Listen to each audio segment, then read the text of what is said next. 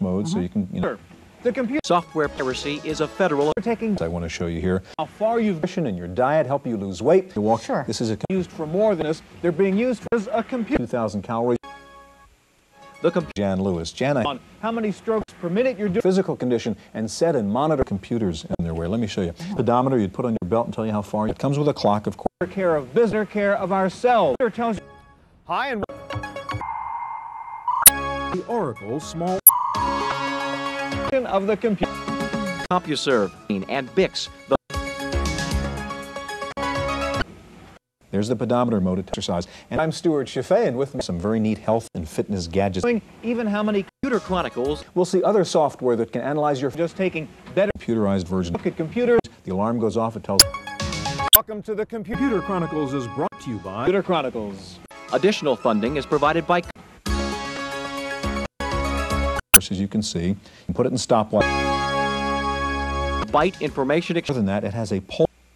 Me how far I've run, but then I can. Welcome to the this week is it has an alarm over here, so I can set a calorie goal after burning physical exercise. There's no water, but there is Association, which reminds you that... computers these days are being. Though I guess really these are little. This is called the Sportsmaster. Remember the old Change. And by Intel Corporation, personal computer and... measure how long you've been running. But better than that, runner's watch, but it does more. Press this button. Computer Chronicles. And it calculates how many calories I've consumed so far in that exercise. How long you've been rowing. These are rowing machines, the kind you work out on.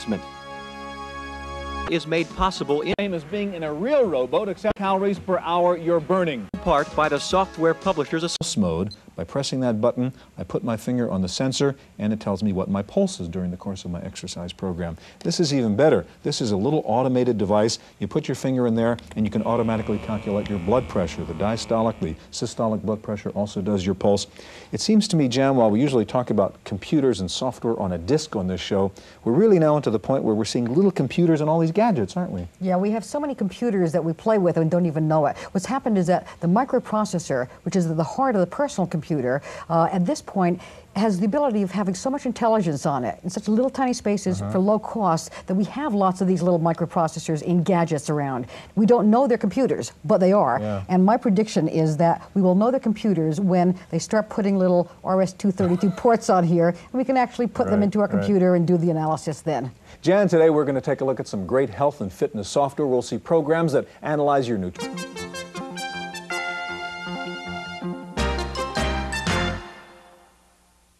Program for you. Also software that does biofeedback and helps you get control over tension. Now you're all familiar with Nautilus exercise machines, but the newest generation of these machines are not only computerized, they talk back to you. We begin with this report. You can usually identify an exercise machine by its shiny chrome handles, clanking weights, and purring motors. The grinding, repetitive action might be effective, but it's not the most exciting way to keep in shape. Ironically, adding a computer to a new kind of exercise machine called a power sizer has resulted in something a little less mechanical and a little more personal. Well, the machine talks to you, and it helps to prompt you to either speed up your workout, slow it down so you have the right pacing. It also helps you to make sure that you go through the full range of movement, which is oftentimes a bad habit that you will develop in a regular exercise program if you do not have a trainer with you at all times. The machine, in essence, is a personal...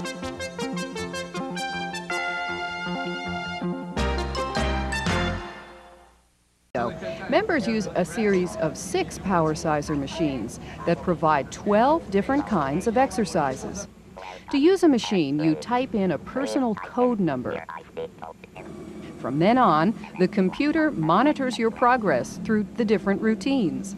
With a synthetic voice, it will urge you on, scold you, and adjust the resistance of the machine instantly, based on your strength and level of practice.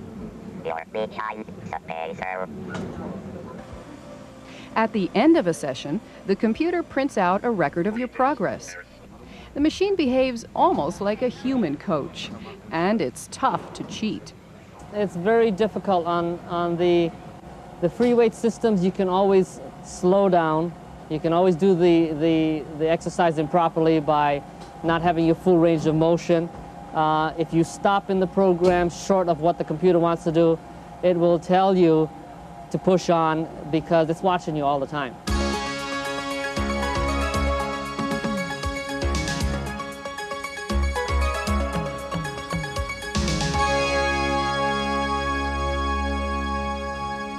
Joining us in the studio now is Barry Roa, president of Step 2, and next to Barry, Dr. Pax Nydorf, president of Psychological Software. Jan? Pax, people have been into health and fitness for some time now. How does a personal computer help with that effort? Well, it's really a very useful tool in the home now, especially for any kind of personal development. There is software available. It is extremely useful. And the behavior modification software that I brought is really great for helping with weight reduction. How do you link in the behavior modification with the use of the PC? Well, the PC becomes actually the personal therapist and helps the person, is interactive and helps them deal with this on a very personal level. All right, Barry, you have a program that deals with physical fitness as opposed to the diet and nutrition things we'll see in just a minute from Pax. Describe your program. What does physical fitness evaluation do? It brings into the home or the office computer the proper techniques for accomplishing a physical fitness program, learning how to do it, and keeping up with it. All right, show me what you mean. We've already set up a profile, unfortunately, of me in here, and so this has my height, my weight, my age, and so on and so forth. How would I actually use this to evaluate my physical condition? Well, you would first input all of your specific information here, like we just did, and then go to the main menu. The first 5 choices are the parameters of fitness that you see there, the flexibility, strength, and we would go from one to the other. Okay, so the 5 main characteristics you're looking at are flexibility, strength, endurance, power, and pinch test foot type. What does that mean? What's number 5? Pinch test is an anthropomeric measurement to your body fat. Oh, okay, okay. So how do these different things work? Well, we would go to flexibility, for example, and choose something in the flexibility area. Achilles tendon is a popular. Okay, so wait a minute now. So these are 6 different exercises that would test my flexibility? That's correct. Okay, so in different parts of the body. Okay, so go ahead. And Achilles tendon, typically you'll have a explanation of how to do the exercise the correct way. There's a picture graphic of what it looks like. Okay, so, and this is the test I would have to perform to measure my condition. You want to make yourself go into that position, is that the idea? That's correct, and we're looking at the angle of the ankle here, the rear ankle, and every test has a scoring system of 3 points, 3 being the better. Okay, so suppose I did this very well, I would then get 3 points. 3 points for you. And then do some other measure of my flexibility. That's correct, that's correct. How about a shoulder stretch? Okay. How to do it. There's a little picture and a happy face. The norms that you see on the screen are sometimes grouped in age groups or gender. Okay, how about some of those other categories besides the flexibility? What else do we have there? How about strength? Okay. How about the push-ups? You go to push-ups? Okay, so I would do some push-ups. Push-ups are done by women as a modified technique. Knees bent. For the men, it's on the toes. Right. And again, the data. Okay. You're good at that also. 3 points. Okay. And then go back to, let's just see quickly, because we don't have time to look at all these. Say endurance, what would an example of endurance be? Run, walking. Heart rate recovery is very good. How to do it. You don't need any special equipment for this. A bench is necessary here, but everybody has a bench or a strong chair.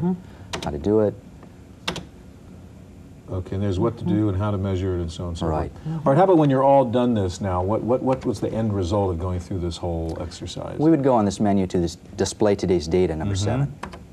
And here you see a snapshot of your physical fitness level at this time. Okay, so had I done all these exercises, it would give me some measure, and then what would I do at that point? Then go on some physical exercise program to try to improve that? Improve your weaknesses and maintain your strengths. Yes. And then go, I'm sorry, Is go ahead, there any danger in doing this without the help of a professional? There is no danger in using this program. This program was written by an exercise kinesiologist and reviewed before publication by 2 doctors of chiropractic. All right, if I can ask you to get out of that, we want to take a look at Pax's program now. And while he's doing that, Pax, what is your program about? It's called Never Fat Again. Right. And this is a computer program that helps you lose weight? Right. The thrust of the program is taking responsibility for your own weight loss so that it's a way of life. You know that you can lose a lot of weight on a diet, but people gain the weight right back again. So diets are basically unsuccessful. And what we strive for and what the program teaches is how to have a way of life where you really enjoy food. And when you're eating, you're focusing on what you're doing. And it's an easy way to lose weight and have that as part of your life. Show us the program, if you would, Max. Okay. Now, this, while you can just set that up there while I ask you the question, but this would really be something in lieu of signing up for some weight program somewhere or buying some diet program?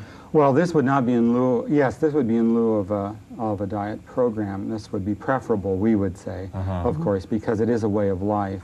And we explain, of course, the dynamics behind it shows the different elements you have behavior modification. Okay, what's that?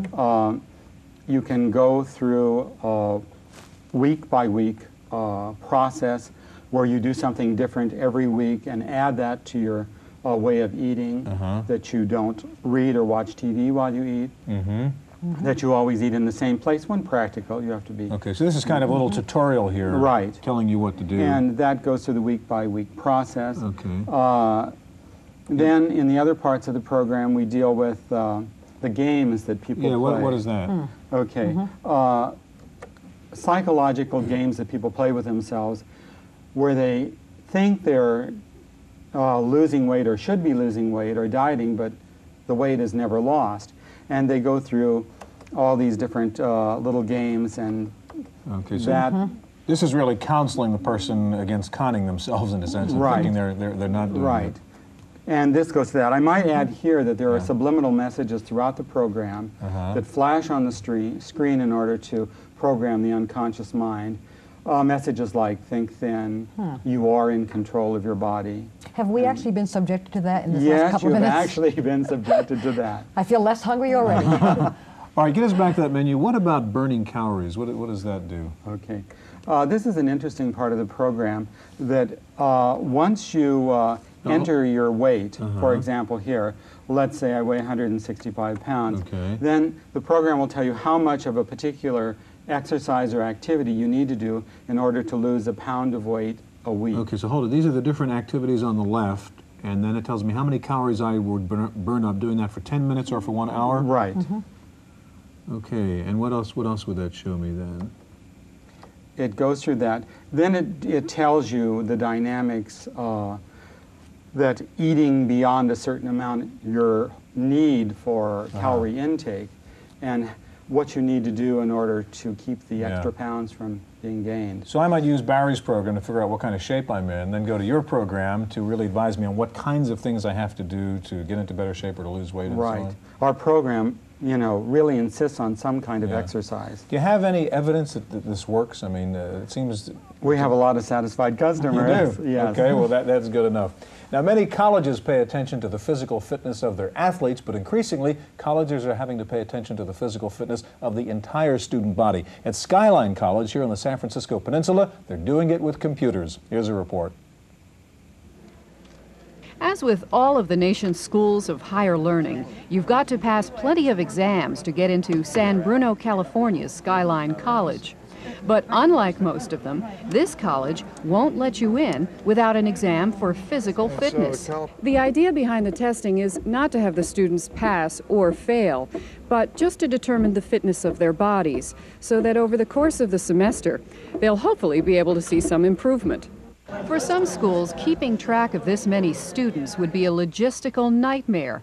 But the evaluation program's director, Coach Bob Luhati, has simplified the process by computer. Each student's test results are entered manually into a PC program designed by a former student. The program compares the results of the initial tests with ones done at the end of the semester. A student's progress, or lack thereof, is then calculated. Without the computer, it would have been impossible. For instance, since '83 to the present time, we have records on 12,400 plus students. And if I were to do that the way I did when I took a test and measurement class when I was in college, I would spend 2 years just tabulating data by hand. The program simplifies record keeping, but also allows the data to be sorted by age, sex, ethnic background, weight, and height. So it serves two purposes: to motivate the students and as a resource for further study.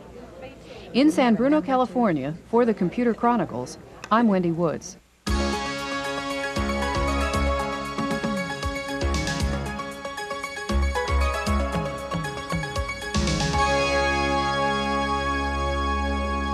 Joining us in the studio now is Dr. George Fuller. He's director of the Biofeedback Institute of San Francisco, and also with us Elizabeth Hands, president of ESHA Research. Jan? George, I understand you're going to be showing us a biofeedback program today. Can you give us some background on what is biofeedback? Well, biofeedback's a learning procedure where you learn how to control your mind and body through feedback, through information that you get about the change in your stress level and your heart rate, your blood pressure. Now, how does a computer help with that? Well, obviously it speeds things up, can calculate the physiologic measurements, and in this case it can actually graph or give you graphics to tell you what your body's doing. All right, Betty, part of what your body does depends on what you eat, I guess. You are what you eat, and your program deals with that. It's called the food processor. What does that program do? Well, there are a lot of functions, but I'd like to show you the three basic ones that most everyone will use. And they are to calculate what you should be having on an average daily basis. Secondly, what you have eaten.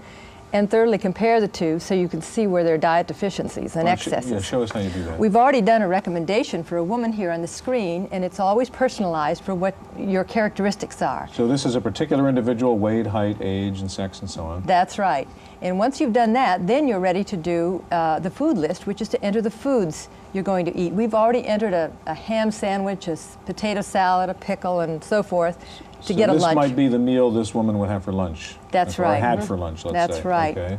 And we'll click on here to enter a food. You enter either a whole name or part of a name. Okay. We're going to add a piece of apple pie to this lunch. So she decides to add apple pie to lunch. Right. So a window opens and shows a variety of foods, and we're going to select the one that we want, which is apple pie. Piece of pie. Okay.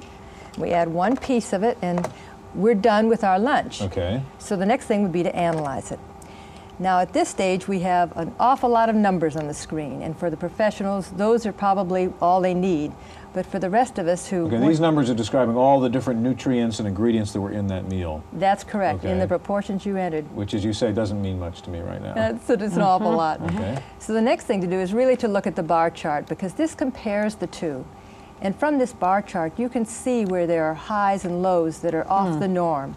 Now this 100% line gives you what should be for a whole day. Okay, what you should have gotten in these nutrients for the day. Right, in this meal, in this case, here's calories listed, and it gave us half of our calories for the whole day. So just that one little lunch gave us 50% of what we should have had in calories. Right. And sodium we're way over on exactly. Just this one meal. And this is where the user would look at this and say, well, I don't believe I had that many calories. Okay. Let's take a look at that. And so we bring up this chart, which lists the foods that we just entered, and it's already clicked on calories. And the apple pie was the killer in calories. It did it. Okay. And if we clicked on sodium, yeah, what gave us all that sodium? you can see the ham sandwich and the pickle did it. And you can click on any of the nutrients. Yeah, so what about cholesterol? What would have all right. created cholesterol? That's primarily in the potato salad with eggs. That doesn't distinguish between high density and low density. The high density and low density is in your blood. It's not in the food. Okay. That's the difference. And these are some of the basic uses a person would have for it. We have the program do a lot of other features, averaging daily intakes. You can add new foods. And it comes on the IBM as well as the Apple. So you can really look inside and figure out what's going on with your diet and where you're getting into trouble. Exactly. And how to modify your diet accordingly. If I'm eating something that's not on your list, can I add that? Yes, you can. But it comes with 2,400 foods, and we have additional databases going up to almost 8,000 and 10,000 foods that are available. Betty, you have two printouts of those food charts there. What does that show us? Yes, here's a candy bar lunch with potato chips and a pop. And this it shows you don't get very much out of that lunch, that's obviously. true. And this bar graph shows a fast food lunch with a hamburger, fries, and shakes, where you get probably more than you need in half a day. Too much sodium, that's for sure, coming out of Yes. that. Okay, George, let's turn to your biofeedback program. What is it called, and exactly what does it do? Well, it's called Compute. It's put out by the Thought Technology Company. And basically, a small port, there's like a bioport, is put into the computer. This is the whole interface. I put my fingers on 2 electrodes, which allow me to measure the electrical changes on the surface of my skin. Okay. And that measures my fight or flight reaction, my stress level. Okay. I can look at my reactivity to change of various kinds. For example, if I have tense muscles, I may also have internal tension. Or I can look at various kinds of words that may trigger off feelings. So I can word association. What part of the program do you have up here? Well, this is a COM patterns program, and you'll see a hexagon that will change as I get more relaxed. And in fact, I can turn on the audio and allow it to change in color or size. The more I relax or the more tense I get. So you try to learn how to relax by trying to make that pattern get larger and larger. That's right. Okay. That's right. And various kinds of programs like this allow you to see your change. I'm going to take a look at a bar graph now that measures the change, and that bar graph will look at my stress level over time. So while we look at the bar graph, let's see, let's use Calm Bar. There we go. No. And all of the biofeedback programs are for the purpose of internalizing the learning. For example, you see your reaction on the screen, and once you know what that reaction is and how to lower it, you then have internal awareness, and you can reduce your stress level. Show us what's going on here. This bar graph allows me to see what I'm doing to change. For example, right now I'm getting more aroused as I wondered how it was going to measure here. And if I were to get a little relaxed, and let's see if I can do that during the program. There we go. I'm actually using what skills I've learned to try to bring my relaxation down. And if you can see it at all on the screen, it's reducing. That's great. Oh, good. You're doing well. Boy. Okay, what about Calm Pre? You mentioned that other Now, thing. the Calm Pre program is a little game. And you know, we all like video games, or at least some of us do. And these games allow you to learn how to relax in the face of a stressor. One stress is doing some performance task. And so here's a performance task in which I'm driving a car and hopefully missing the wall and the potholes. At the same time, as I relax, I'm speeding up the car. The speed is a function of your relaxation. That's right. Okay, so you're hitting the keyboard, you're just steering it with your left hand. Right, I'm steering it with one hand, and as I relax, the car's going faster and faster, allowing me to then use this control to speed up my So score. you really have to learn how to relax in this very tense situation of playing this video game. That's right. All right, that's great. George, Betty, thank you very much. That's our look at health and fitness software. We'll be back in just a minute with this week's computer news.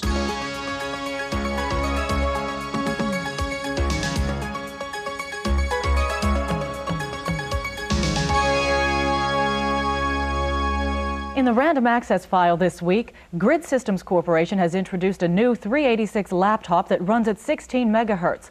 Called the Tempest GridCase 1537, the new laptop is powered by an attachable battery pack or an external AC converter.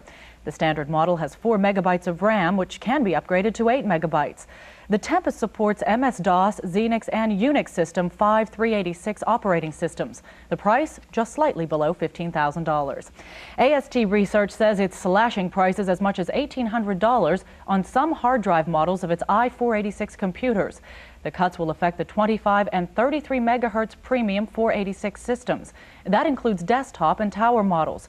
For example, the cost of the premium 486-25 will be cut from 2 to 11%. The ISA-based premium 486-33 desktop will be reduced in price by up to $650. Interested in upgrading that old 386 system? California's Transcomputer claims its new Trans 486 PX CPU translator module can increase performance by 3 to 5 times. The company says the board is mostly compatible with systems using the Chips and Technologies chipsets. It will not work with computers from IBM, AST, Compaq, and Epson. Transcomputer, however, says it will modify the module to fit any 386 motherboard if requested. The 2.5 square-inch module is priced at $486. An additional $1,200 will buy a 25 megahertz 486 processor chip. Taking a look at this week's top 10 software for the IBM PC and compatibles, PC Connection reports Microsoft's new Windows 3.0 has claimed the #1 position. That's followed by the 6.0 version of PC Tools Deluxe and the former #1 king, QuarterDeck's Expanded Memory Manager 386. WordPerfect 5.1 is next, and InfoSelect is in at #5. Rounding out the top 10 for the PC are Cram, PC File 5.0, Quicken 3.0, Fastback Plus 2.1, and Procom Plus. Claiming it's beaten industry leader IBM, Japan's Hitachi Corporation unveiled a new generation of mainframe computers it says is the world's fastest. The Hitachi M880 processors use about 20% less power and require about half the space of the latest IBM processor family. The new computers will not be available in Japan until the fall and in the United States until the second quarter of 1991. Such mainframes are used mainly by large corporations for information management systems. In this week's Ask Dr. John feature, a viewer wants to know the difference between basic programming languages, Basic A, and GW Basic. With the answer, here is Dr. John Heilborn. As a matter of fact, the two basics that you mentioned are almost never purchased. Basic A is included when you buy a real IBM PC computer, and GW Basic is a part of the package that Microsoft includes when you buy MS-DOS. As for the differences between basics, most are similar enough that they can run each other's programs without problems. However, there's no guarantee that they will. On the other hand, there are quite a few basics around that provide considerably more compatibility from program to program than either Basic A or GW Basic. Two of these would be basic compilers like IBM and Microsoft's Basic compilers, or the more recent product from Microsoft, Quick Basic. The advantage of the basic compilers is that they provide much greater speed and they allow you to add program commands to the language. Also, they tend to produce a much more structured code. For the Computer Chronicles, I'm Dr. John. Sales of this week's #1 software, Microsoft's new Windows 3.0, are right on schedule with some 100,000 units sold within the first 2 weeks of its introduction. That makes Windows the company's biggest selling product ever. Microsoft says it has also sold several 100,000 copies as upgrades to its currently installed Windows user base. Users are charged $50 to upgrade their older versions. One of the main features of the new Windows is that it breaks the 640K DOS barrier and lets the user access up to 48 megabytes of memory. Microsoft says it hopes to sell 1 million units of the software within the first year. That's it for this week's Computer Chronicles. I'm Maria Gabriel. The Computer Chronicles is made possible in part by CompuServe, which offers online information related to today's subject.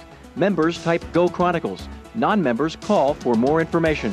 Additional funding is provided by the Software Publishers Association, by PC Connection and Mac Connection, by Byte Magazine and BIX, the Byte Information Exchange, and by Intel Corporation, Personal Computer Enhancement. For a transcript of this week's Computer Chronicles, send $4 to PTV Publications, Post Office Box 701, Kent, Ohio, 44240.